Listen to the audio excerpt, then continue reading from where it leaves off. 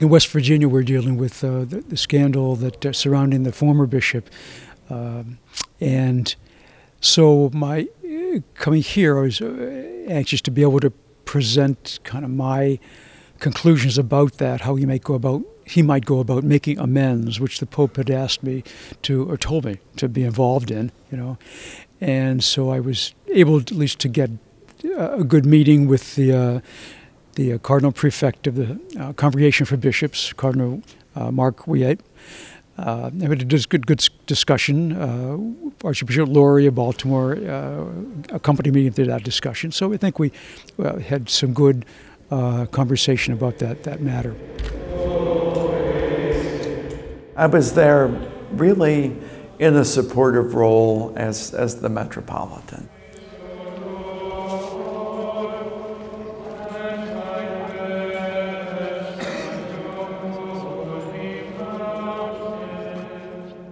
He was able to build on some of the reforms which were put in place in the interim.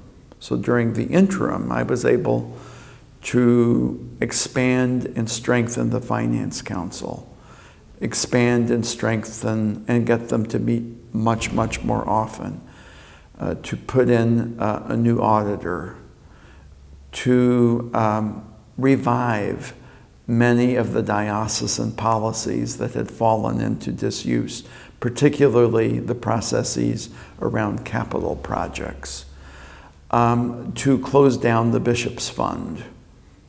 First I suspended it and then I closed it down.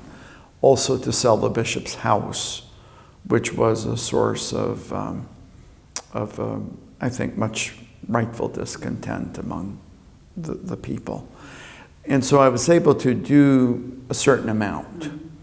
But what Bishop Brennan is doing now is making not only those things permanent, but taking a much deeper dive into the financial picture of the diocese going back and beginning to put into place things that will not only secure reform, but make it much deeper going forward. I pray every day that there will be healing and renewal in the diocese, and they're very good people and they deserve the very best of pastoral leadership.